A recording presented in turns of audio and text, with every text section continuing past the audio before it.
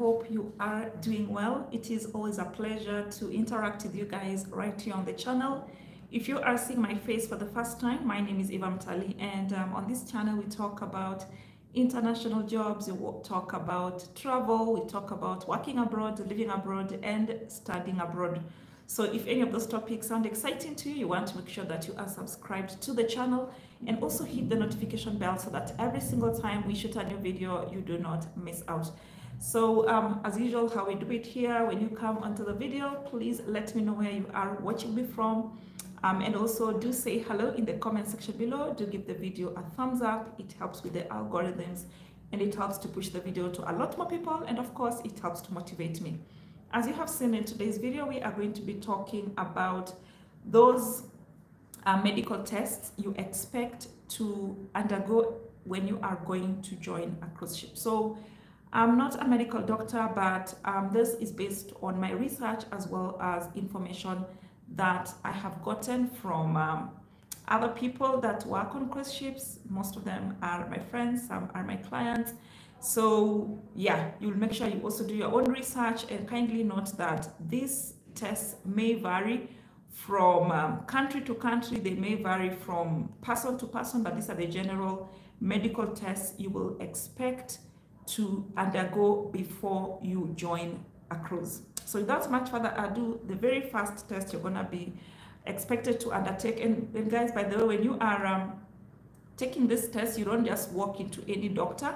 When the cruise ship company hires you, they will tell you where you're gonna go for your test. So for example, in in Kenya, if you're gonna join a cruise and you're based in Kenya, if you go to the maritime website, you can see a list of doctors that provide this test. I know there is one at the German Medical Center in Upper Hill, Nairobi, and so many others. I will leave a link in the description box at the bottom of this video, and you are able to go and check out the doctors. They charge differently from doctor to doctor, but generally you're gonna do the same test, and your test, they will be sent, you will get a copy, but they will also send directly to the cruise ship company that is hiring you. So the number one test you'll expect to do is a sexually transmitted diseases test, what we call STDs. So you're gonna be tested for hepatitis, you're gonna be tested for syphilis, you're gonna be tested for HIV. Okay, and then the second test you should expect, this is for the ladies, you're gonna undertake a pregnancy test. Number three medical test you should expect, especially if you're joining a ship, is they will do a urinary analysis where they're gonna be checking like your blood, they're gonna be checking your glucose, they're gonna be checking your urine and the composition and all that medical stuff. I'm really not privy to that information. And then number four test you expect to do if you're joining a ship is a drug and alcohol test. So guys, I have said over and over again, when you're working on the ship, you are not allowed to have a certain level of alcohol content in your blood. It generally is more than a bottle of alcohol, because in the event of an emergency, every crew is expected to support in the rescue operation, and it's impossible to do that when you are high. So I would suggest, if possible, avoid all manner of alcoholic drinks at least 72 hours or more if you can before your medical test, because if they find excessive levels of alcohol in your blood, it could be a deal breaker for you, even though you have already passed the interview for a cruise ship. And then the number five test you should, and then the drug test. So of course they're going to be checking for things like marijuana, they're going to be checking for pot, they're going to be checking for all manner of heroin, all those hard drugs, they're going to be checking for that. So you don't want to be found in bad, because who needs to be having to deal with a drug addict, for example, and you're working on a ship? Yeah, it's too risky for everybody.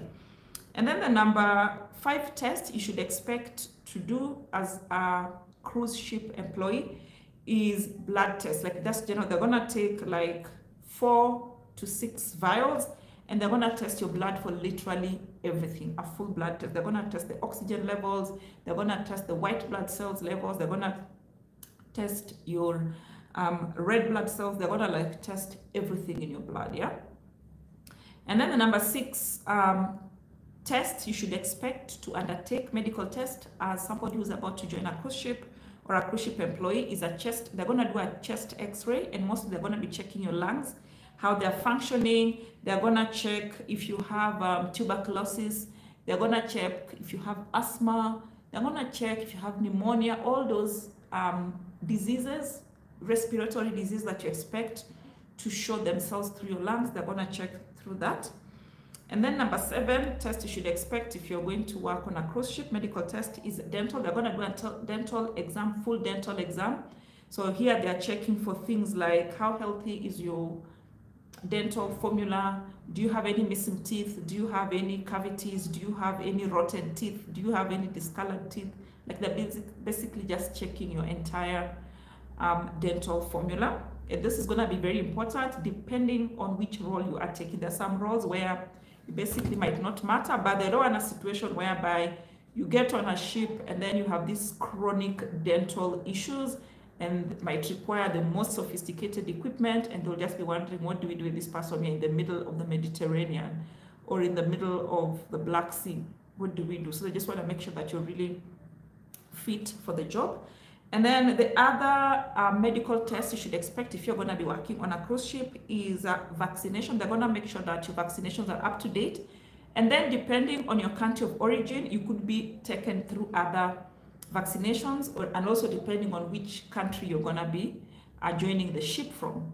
So you could expect, for example, if you haven't done something like yellow fever, they might ask you to do a yellow fever vaccination. If you haven't done your COVID vaccinations, they could ask you to do them. If you haven't done like MMR, they could ask you to do those as well. And then number 9 medical test you should expect if working on a cruise ship is your hearing. So they're gonna check your hearing. How well can you hear? And also they're gonna do like an eye, they call them optical examination, you know, like what they do for you if you go to the optician, where they use like those 2 telescopes. Sometimes they would put like a visual chart and they tell you to close your right eye and read, or close your left eye and read. So you're gonna do those. And then another medical test you should expect is physical. Like they're gonna take your physical, like the whole EVA from head to toe. So they could tell you, for example, to stand on one leg. They could tell you to lift your hands up. They could tell you to put them like this. They could tell you to turn around. They could tell you to do literally anything. They're just checking your mobility and all that. They're gonna check your height. They're gonna check your weight. They're gonna check pretty much everything. And another test you should expect if you're going to medical test you should expect if you're going to work on a cruise ship is allergy. So they're going to check what things are you allergic to, for example, food allergies and all manner of allergies, because remember, on the ship you're going to be meeting like every sort of person on the ship. So they just want to make sure you are not, for example, allergic to peanut, let's say, for example, and you're going to be in the kitchen and they need to prepare a peanut dish, for example. Or you're allergic to seafood and you're gonna be a taster. I don't know, I'm just trying to imagine. So those are some of the medical tests you should expect to do on a cruise ship. Guys, I'm gonna quickly check the comments and then I will end this video. I hope the comments and the questions are either saying hi or asking me about the cruise ship.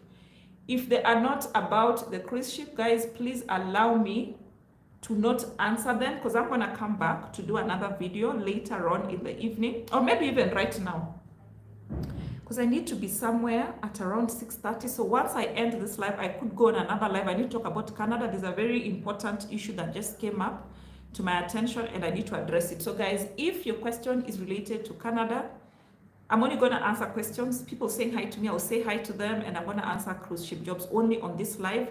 If you want to talk about Canada or anything else, please join me. I will end this live and start another live almost immediately. So join me there, I will answer your questions.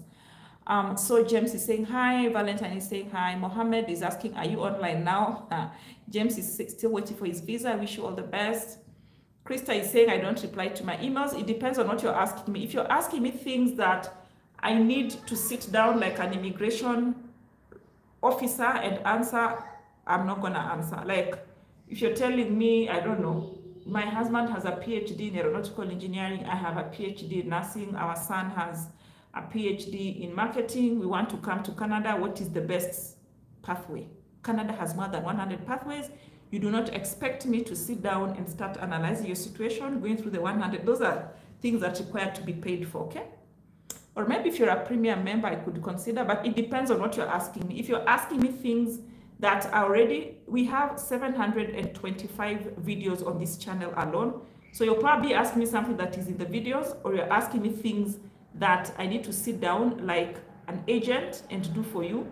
You're basically trying to get free service from me for a service that you should either pay for or do for yourself, guys. That's why I may not be responding to you, but I will check. No, it depends. So, Krista, it depends what you're asking me. If you're asking me for answers, I will not respond. Dabo is saying, hello, Eva Mtali, I want to apply for a Canada visa. I'm finding it difficult to have a bank statement. Really, how do I help you? Look for the money, yeah? That's why I talk about cruise ship jobs. It's one way of making the money. So the challenge with most of you, you're so hell-bent on going to Canada that you do not even want to look at any other alternative. Right now, I'll give you an example. When you go to Canada as a chef, you're probably going to be paid like, I don't know, $20 or $25 an hour, sometimes maybe less. You go as a chef on a cruise ship, you're going to make $3,000 upward. $3,000. And they're going to pay for your transport, they pay for your food, utility, accommodation, everything. So literally, if you go like as a chef on a cruise ship, you work for like 6 months, you're going to come out with 18,000 US dollars clean money minimum.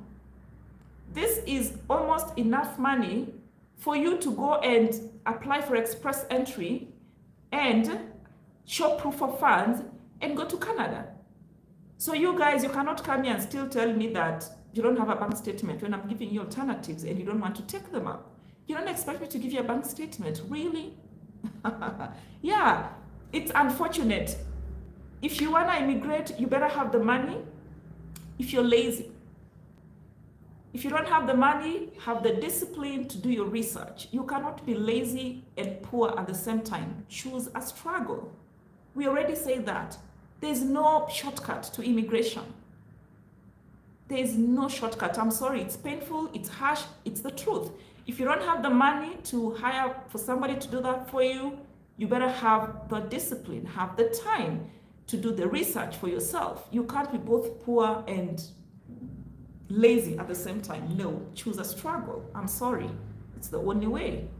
Yeah, do your own research. I have more than 700 videos here on this channel.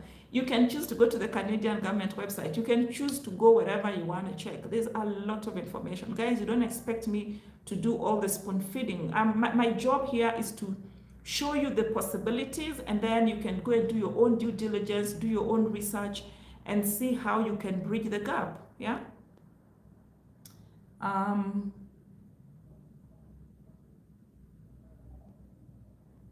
Boniface is saying, hi Eva, thanks a lot for Alison. I'm doing a course that have loved since childhood. Singejua kama sio wewe, keep up. Oh, thank you, Boniface. This is the information I want to hear.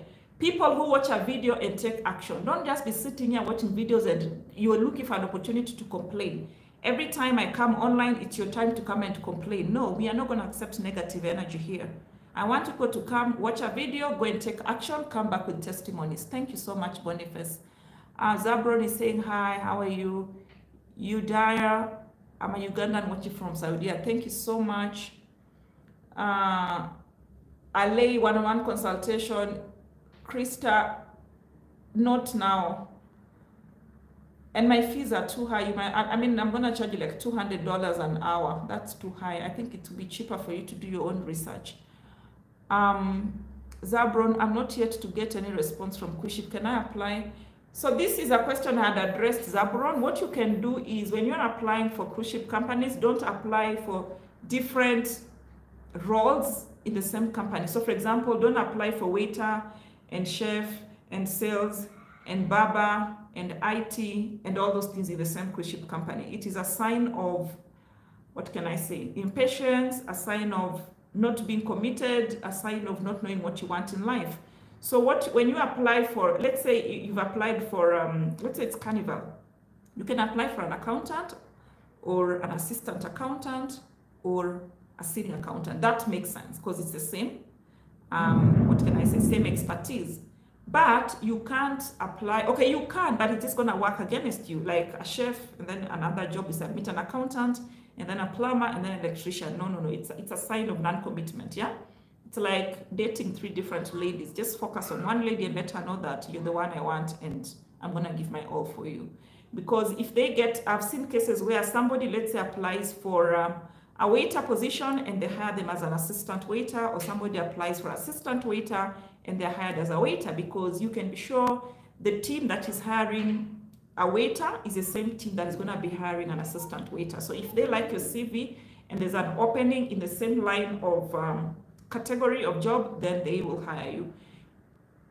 If you must do different in the same company, I advise you use a different email address, yeah, for different, because otherwise, remember I talked about ATS. Before your CV gets to a human being, it goes through the ATS, which is Applicant Tracking System. It's an AI tool that recruiters use to sieve out resumes. So you don't want the ATS to block you, because they've probably been told, if you see evamtali@gmail.com more than once, just block it.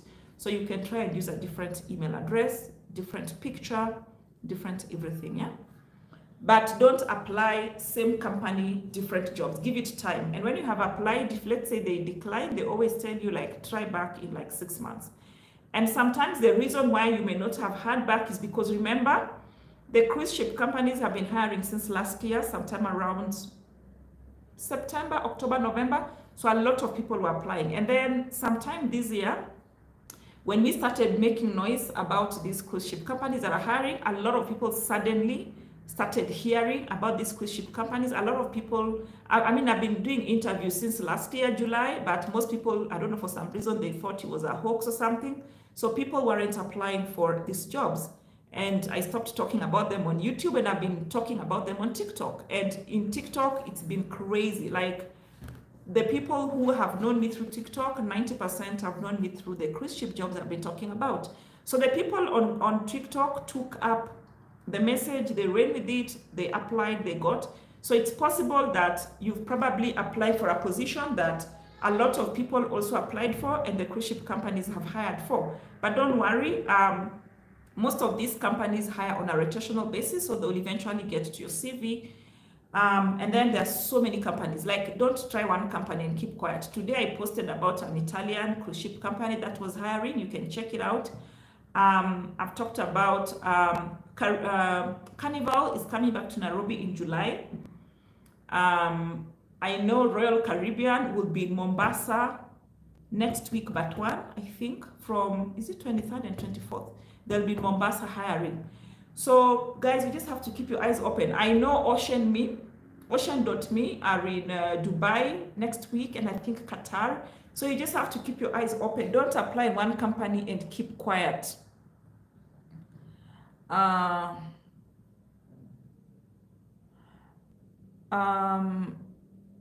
Krista, I will check your case, but I'm not promising anything. Oliver is saying hi. Okay, when I find, I'll get back to you. I'll check your email. Yeah, but most part, that's the only reason I may not have responded. It depends. If your email requires a lot of thought and a lot of time from me, I don't usually respond immediately, because I don't want to just respond for the sake of responding. I want to give you a solid answer. So anyway, thank you guys. It was a pleasure. Wish you all the best with the cruise ship. And as I said, let's not have tunnel visions. Let's be open-minded. It's always a winded path. Some people may be fortunate to apply for something in Canada and they get it directly. Other people might have to go through Dubai and then Qatar. And then, oh, so there's even, in fact, I should post that. So there's one of my subscribers. He used to watch me. I think he was in Qatar or Dubai or somewhere. I don't remember. He actually went to 3 countries to land where he is. Right now, he's a chef in New Zealand. But he had to go through, I don't know how many countries, like just, you know. So guys, sometimes you have to be open-minded. I mean, you just never know. So I'm gonna post, you check in the community post, you're gonna see his testimonial. And I wish you guys all the best. I will see you on the next one. Bye guys.